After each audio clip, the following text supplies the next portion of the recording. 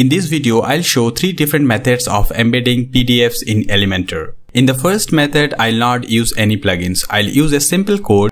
You can see the code here. You can copy the code from the video description. Let's try this. I'll copy the code and here I'll search for HTML. I'll drag this HTML block here.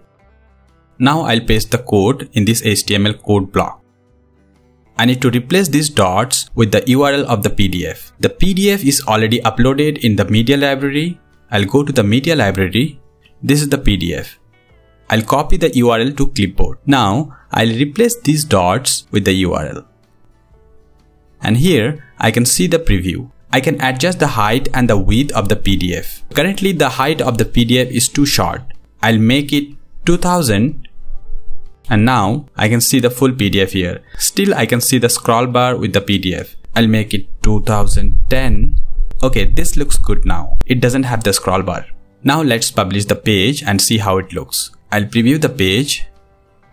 And this is how the PDF looks. This PDF is embedded using Elementor. Now I want to create a download link for this PDF. If you don't need to embed like this, you can just create a download button. Or you can just create a link to download. I'll add the button. I'll search for button here. This is the button. Here in the link text box, I'll paste the same link. I'll paste it here. To download PDF, I'll align the button to the center. Now I'll save this. Now I can see the download PDF button. When I click on this, it opens the PDF. If you don't need to embed the PDF like this, then you can use the download option. Let's see the third method. I'll remove this block here. I'll remove the download button here. For the third method, I'll use a plugin. I already have the plugin installed on this website. This is the plugin EmbedPress. This plugin is free to use. It has a pro version, but the free version is enough for embedding a PDF. Now here, I'll search for embed.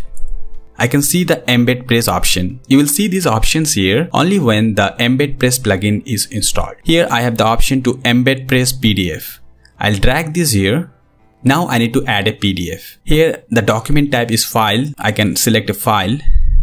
If you select the URL, then you can paste the URL of the PDF. So I'll select a file. And now I'll select this upload option. And I'll select the PDF. But this time I want to embed a different PDF that has multiple pages. I'll go to upload files. Here I'll select file. I'll upload this PDF with multiple pages sample PDF. The PDF with multiple pages is selected. I'll click on the select button. Here I can see the preview. Currently the height of the embedded PDF is too short. For that I need to adjust the height here. I'll scroll this to the right to increase the height. And I can see the preview. I want to increase the height so that it shows only one page at a time. When I scroll down, I can see I need to increase the height a little bit. So I'll make it 1450. Let's see how it looks. So this is the embedded PDF. Currently I am seeing only one page. When I scroll down, I can see the other pages as well. At the bottom of the embed, I see powered by EmbedPress. So here at the left, I see powered by.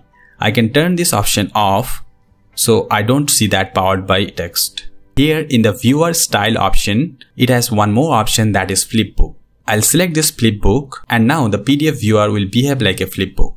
I'll publish this. I can go to the next page with these buttons here. Also I can hear the sound of flipping a page. I can go to the next pages. I can go back to the previous pages like this. Now I don't need the height this much, right? So what I can do, I can adjust the height here. I can make it 900 and this looks better. When you use the EmbedPress plugin to embed a PDF, it provides a toolbar. It has the download option, print option, view in full screen option, and zoom in, zoom out options. Under this controls option, you can add a custom background. Here I'll select the red color. Now you see the background color for the PDF viewer is red. You can turn off some of this option in the toolbar. Like you can turn off the zoom in, zoom out, but you cannot turn off the download button until you purchase the premium version of the plugin. If you like the video, please hit the like button and don't forget to subscribe to the channel.